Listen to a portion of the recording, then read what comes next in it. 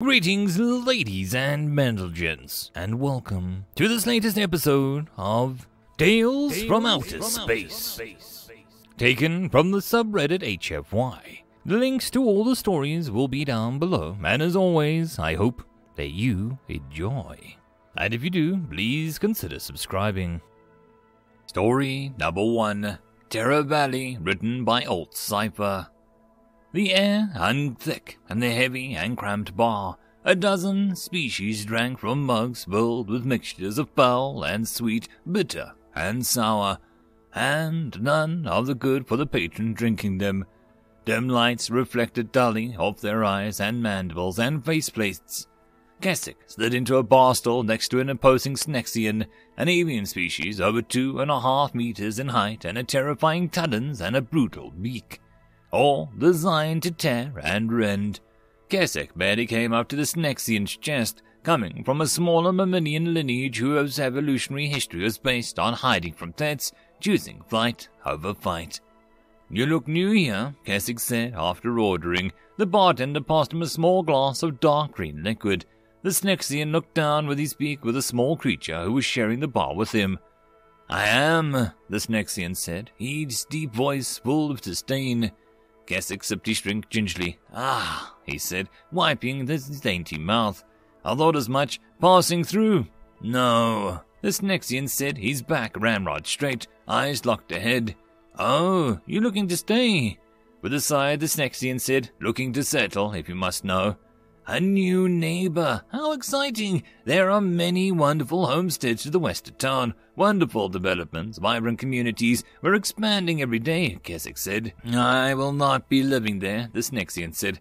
"Ah, more of an urban dweller. Well, the east side of town is near the ports, so it is a bit crowded and noisy. The central core is governmental, and there's a small art scene in the southern part of the city. Now if you're...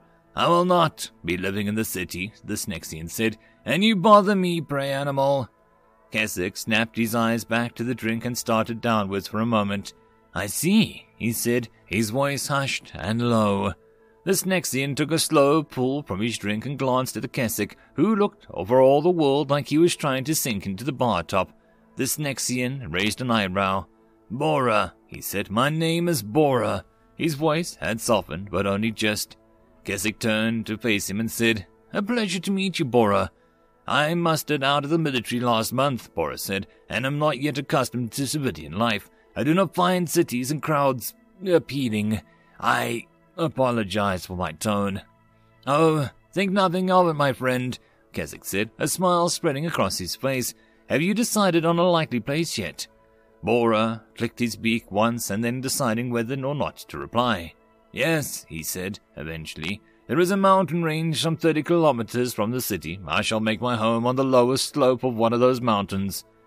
30 kilometers, you say? Would those perhaps be roughly north and west of the Fire City? Keswick looked down and picked up a bar as he spoke, avoiding Bora's eyes. "Roughly, yes," Bora replied. "A small lake in a green valley near the mountains. I believe there may be a lake, yes." Keswick drained his glass in one hurried gulp. "Cannot live there, my new friend. I'm sorry." Bora shot up from the bar stool in a flash. "Who are you to tell me where I may make my home?" The bar fell silent as the giant Snexian roared his question. "I am a no one," Keswick said, "but I would like to be your friend." Bora laid a heavy taloned hand on Keswick's shoulder and spun the smaller being around and glared him in the eyes. Keswick could feel Bora's hot breath roll over him. "I do not wish to be friends," Bora said. "I wish for respect and solitude, but I will settle for fear and avoidance." "I will honor your wishes, friend Bora, but you must not build your home near that valley," Keswick squeaked out. His bowels threatened to let loose at any moment, and he could feel the sour bile rising up in the back of his throat. "I will do as I please," Bora yelled as he stood up and surveyed the room. "What's going on?" Jess, the local peace officer, had entered the bar. One of the patrons had scurried out as soon as Bora started up and caught the container. "This is pitiful, weak, miserable shell of a creature trying to tell me where I can or cannot build my home," Bora yelled. "That doesn't sound like Keswick," Jess said. "He's usually pretty friendly." Keswick, my new friend here, Bora, was, talking about building his home," Keswick stammered out. "And you offered opinions?" Jess asked. Keswick nodded. Did you tell him about the homesteads to the west of town? Keswick nodded, yes. Bora interrupted. I will not live quill and cloaker with 1,000 other creatures. Never again. Jess nodded. Well, there's plenty of space. I will build my home on the slopes of the mountains in the north and the west, Bora yelled. Jess said, Oh, I see. He looked at Keswick, who was trying to make himself small and easily overlooked as possible. Did you tell him? I was about to, Keswick said, but he, had issues with hearing my advice. Advice, you worthless piece of, It's called Terror Valley, Jess said. Bora stopped short. Your local legend's of no concern to me, he said. The last 8 homesteaders that went up there never came back, Jess said. We found the bodies of a couple of them, eventually. The rest, well, they were just gone. Fools and weaklings will always find a way to die. Bora said, I'll make my home where I please. Jess shrugged. No law against it, he said, but there are laws against brawling and being a public nuisance, so I'm going to have to ask you to settle down or leave this establishment. Bora glanced around briefly and saw the whole room staring at him. Well, he was certain that he could take any one, or maybe even 2 of them in a fight. He knew that he couldn't take all of them if it came to that. He saw Jess's hand casually resting on the small but angry-looking sidearm, and saw Keswick keeping his head down and ready to bolt at a moment's notice. Bora turned back to the bar momentarily and slammed the rest of his drink back, then turned back to Jess in the front door. Fine, he said. Might as well get started on my new home. He strode out of the bar with his head held high. Keswick let out a breath that he'd been holding for several long minutes. I was tense, he said, half to his drink and half to himself. Keswick, Jess said, what the hell were you thinking? I was being friendly. You know the Snexians are high-strung, Jess said, sitting down next to the Keswick. He seemed nice enough at first. You mean before you started talking to him? Well, yeah. So what's his story? He said he just got out of the military and was looking for a homestead, Keswick said. I offered several likely places, then, you heard. Military, Jess asked. Did he say that he was in the war? He didn't say, but he must have been, right? Must have been. And he's going up in the valley. I tried to warn him, Keswick screeched. So did you. Jess said, looking back at the door Bora had just left. Guess that'll bring us to 9 bodies here shortly. Do you think that we should have spelled it? Jess turned back to Keswick. Creatures like that are in the situation he was in. He wouldn't have listened anyway. He'd have thought it makes him look weak. If anything, he'd have run even faster. Still, Keswick said, it always sounds like T-E-R-R-O-R, and that's what everyone hears. Maps all show it as T-E-R-R-A, though. Jess said, he goes up there and finds the crazy old human. He'll learn soon enough. End of story. Story number 2. The Game, written by voodooattack. What is it? Why have you brought me to this old terminal? Asked Oneshot with a curiosity as it crossed his hind arms. This is something you're gonna like, I think. Remember when you asked me what I like to do in my spare time? Asked Amelia as she fiddled with the computer's controls. I just need to set the emulator to the right settings and configure the old virtual machine to link to work with your implants. Hang on. Please do hurry. I must return to the delegation with haste, he told the technician impatiently. And there. It's ready. Now accept the media uplink request with your implants, please, said Amelia with a hopeful smile. Oneshot hesitated, but complied. It accepted the request with a thought, wondering what the human technician had in mind. Immediately, it was greeted by a screen with a single button that said, Start Emulator.